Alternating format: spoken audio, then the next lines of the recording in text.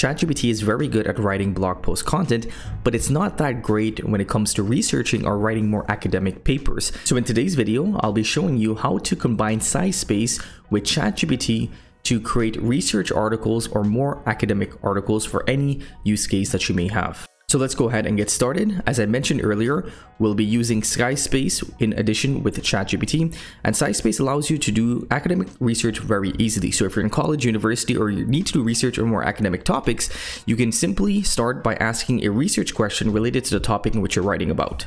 If you would like to try out Scispace for yourself, I'll leave a link in the description below this video. It's completely free and you can get the Google Chrome extension to start using it to research and write academic papers. So for example, let's say I'm writing an academic article or doing some research about the history of public healthcare in Canada. I would start by searching that up on Scispace.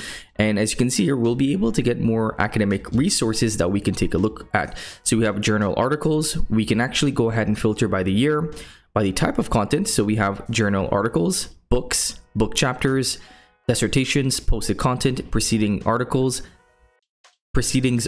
and reports. We can also filter by the author, by the institution, and by the topic. So if you want to filter down and talk more about healthcare, public history, population, public policy, or whatever subtopic we would like to talk about, we can do so here. So as you can see here, instead of doing research on Google or relying on ChatGPT, I recommend doing your research on Scispace because it puts all of the information within an easy to use space. So let's say now I liked the first text. If I wanted to just cite that right away, I can click cite and I can copy this over and paste this into ChatGPT just to keep it for later. Or if I wanted to read the full text, I can click full text, and again, I would be able to read through that full text.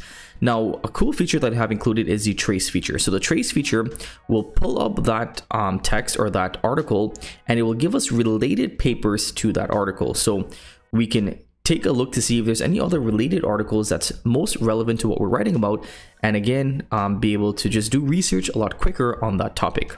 You can also go through the citations. So if there's any citations within that specific article that you like, for instance, Canada Health System Review, again, I can click on that and it takes me onto that paper itself, and I get a nice excerpt for that paper, and I also get the abstract. So again, this allows you to do some really in-depth research because I can then go ahead and look at the citations here or look at related papers, and then I can click on whichever link I like the best. Let's say if I see a citation that I like or a reference that I like, again, I can click on that, and again, it continues to go down that loop, and I can get more information on my topic a lot quicker. So that's how you would do research on Scispace. Another cool feature is the Copilot. So the Copilot is very cool because it allows you to not just only do research, but get more information on whatever you're researching. So for example, this article talks about populism and the mirror of democracy. If I wanted to, I can go ahead and use the Copilot on the right hand side here, and I can ask various questions. So I can ask it to explain the abstract of this paper in 2 lines. I can ask this to tell me what are the contributors of this paper, explain the practical implications of this paper, summarize introduction of this paper, methods used in this paper, what data has been used, conclusions, and so on. So again, I can use the Copilot to get more information from the article rather than having to actually go ahead and read through that full article. Again, I can get all of my information here. So the way that you would combine ChatGPT and Scispace is, first you can do your research on Scispace, and if you like any of the articles, you can then go ahead and get the abstract. You can copy over the abstract, or you can use the Copilot to get some more in-depth information. And once you get that information, you can copy that over, head back over to ChatGPT. And first, we're gonna start by priming the AI. So we're gonna tell the AI what type of content we'll be creating. So the prompt that I've used, and I am using the GPT-4 model, is that we're going to be writing an academic article about public healthcare in Canada. The style will be academic factual, and we will include citations for any source that is not ours. First, I will paste various texts from publications that are relevant for this topic, and then you will take those texts and create an outline for the academic article. Do you understand? And it just tells us that it understands. So first, we'll be pasting in the content, we'll be generating an outline, and then we'll be using that outline to generate the full article. So again, I'm going to search up the history of public healthcare in Canada in the Copilot space so that we can start gathering some more information here. So this talks about physician resistance and forging of public healthcare, a comparative analysis of the doctor strikes in Canada in the 1960s. So again, let's go ahead and click trace here, and we can go ahead and copy over the abstract. and we're going to paste it into ChatGPT. So article 1. So that's just for one article. Again, I can head over to papers. And again, this is in the Copilot mode, so it allows me to read with AI. So again, I can click on that.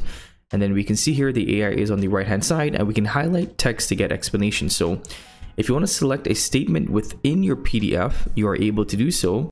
And as you can see, we can actually explain that text by using the Copilot. So very, very cool feature there. You can be much more interactive with your PDFs. So again, once you highlight any of your text, you can summarize that text, you can explain it, or you can get related papers to that topic or text. So this is really cool, again, because if you want to get more relevant citations or more relevant sources, you can get relevant sources by doing this. So again, I can click related papers, and let's see what comes up for this. Okay, so here we go. We get some related papers on that specific topic, and then you can go ahead and read through those and see whichever one you like the best. So as you can see here, you get some very cool features that I haven't seen in any other tool in the market. So if you are a university student, if you're a postgraduate student, if you're doing a PhD, or if you're just writing on academic topics, then I highly recommend you check out Scispace. This is a very, very cool tool, and it makes researching very easy. So again, if you highlight that text, you can also explain the text. So again, it will go into the Copilot mode, and you can explain any of the highlighted text. And you also have the ability to write any of your own unique prompts. You can write anything that you want in relation to that content, and you'll be able to get back an answer. So now that I have a summary, I can then go ahead and copy over this summary, and I can again paste it into ChatGPT. I've lost the first abstract for the first article, so I'll just start with this one as number 1 and add in another article. Let's go ahead and search some related citations here, and we see another article that may be relevant: Canada Health System in Review. So this is an analysis of the Canadian health system. So this article seems to be very, very relevant to the content of which we're writing about. So, and also this is much more up to date because you have information about 2020 and so on.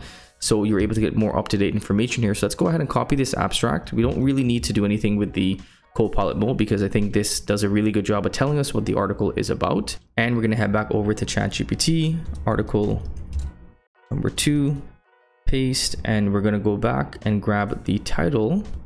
And then what I also forgot to get from the first article is the citation. So we're going to copy over the citation because again, we want to make sure that we're citing everything, especially for writing an academic article. Okay, so let's scroll down and get a couple more articles. So this is the public-private debate in the funding and delivery of healthcare in Canada. So again, this seems to be very relevant to what we're writing about. So again, what we can do is we can read more. So we can see the abstract as the Copilot is loading up, just to make sure that it's relevant to what we're writing about. So once it's loaded up, I've asked it to explain the practical implications of this paper. And again, that's going to be information that we can use to feed into ChatGPT. So here are the practical implications of this article. So again, I'm going to copy this over, head back over to ChatGPT, and this is going to be article number 3. And now that we have 4 articles here with the abstract, I'm going to tell the AI to first create an outline for our academic article, and then we'll use that outline to generate the full article. The prompt that I'll be using is to use this information above, so the information that we gathered from those articles, in addition to your own knowledge on the history of healthcare in Canada. Create a unique, in-depth, and comprehensive blog post outline, include every single topic or question about the history of healthcare in Canada, and always write in Markdown. So the reason why I told it to also include some of its own information is because then we'll be able to get a more comprehensive blog post rather than just taking the information from those articles and creating an outline from that. Here's the full outline: the evolution of public healthcare in Canada, a comprehensive review. Intro, brief overview of the Canadian healthcare system, importance and relevance of understanding its historical evolution, the origins and evolution of public healthcare, financing public healthcare, challenges and issues in public healthcare delivery, healthcare systems reforms and performance, the public-private healthcare debate, current challenges and future prospects, and a conclusion. And as you can see here, it's actually included the citations of some of those articles in which we included earlier. So our content is already being cited, and as you can see, we get a very in-depth and very relevant blog post outline for this topic. This is already a great start. I wish I had these tools when I was in university, but nevertheless, let's go ahead and generate the full article. The prompt that I've used is to use the outline above and the article information provided, write a full in-depth blog post about the title, which is the evolution of public healthcare in Canada. Write long, in-depth paragraphs and include tables and lists. Always cite your sources and create a list of references at the end of this article. Aim for 1,500 words and write in an academic style catered for an academic paper.